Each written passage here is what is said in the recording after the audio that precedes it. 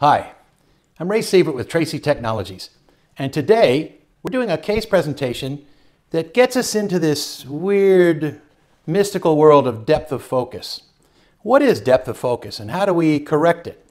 Well, not many people really understand it. It's complicated optics. However, one of the things the iTrace is really good at is taking complicated optical problems and showing them, displaying them in a way that makes sense. I hope you'll understand this depth of focus comparison display after we go through this. So who are we looking at? This is a 55-year-old ophthalmologist, wonderful guy I met in Cali, Colombia recently. And he came up and he said, Ray, I don't wear reading glasses. I'm 55. I said, well, maybe you're a natural monovision. And he says, no, I can't be. I'm like a minus 75 in one eye and a minus 150 in the other. I said, well, that's almost monovision. He said, no, I shouldn't be able to see as well as I do. So well, let's map you. First step, map him on the iTrace, see what it says. This is a display called the depth of focus comparison. Let's explain a little bit what we're looking at. This is his right eye. This is his left eye. Now, what is a depth of focus curve? Well, the peak is your best refraction. And when you go halfway up the height of this mountain, all of this above this, think of the top of the mountain, is usable vision. And all of this outside is unacceptable blur. So what does he really have? He has from about a minus 75 to about a minus 175 in this one eye. And then in the other eye, it picks up almost miraculously and goes to about a minus 275. So his range of vision is very good. But more importantly, it's placed perfectly. He gets from about a minus 75 to about a minus 275. So I told him, I said, I think I see what you have. You have depth of focus that's a little bit different in each eye.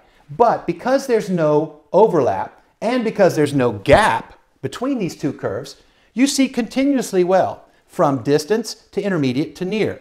Now, let me guess. Your distance vision's not as great as you said it was. You're about a minus 75. Most people can overcome that, but in the real distance at infinity, you don't see perfect. But boy, your intermediate is spectacular, and your reading is spectacular. And he said, yeah, it is. I said, think about this. If you could take this minus 75 and correct you back to plano in both eyes, in other words, just add minus 75 to both eyes and move these two curves over, then you'd see really good in the distance, really good intermediate, and you'd still have plenty of reading. You'd have about a minus 2 add at 55. That should be plenty. And he started looking at it and he said, wow, this is an interesting way to think. Well, this is why we're talking about this case. This is exactly what you should be trying to achieve when you put in depth of focus lenses or you put in multifocality. Think of it as mini monovision. This is the best refraction, but if you make this plano, then this portion is wasted. If this is in the plus side of plano, it's wasted. Patients don't need more than that. So what they really need is, they need this first eye, the dominant eye, let's call it, targeted maybe minus a half or minus 75 to get the full range of these lenses. And then they need the next eye to be matched right where this tails off to pick up. And this display would help you target where you're going to put the power on these depth of focus lenses. It's an interesting concept. It's a little hard to understand, but boy, this is an easy way to think about it. If you could just get these two peaks with no valley in the middle, and you had this right at plano, your patient would be amazed.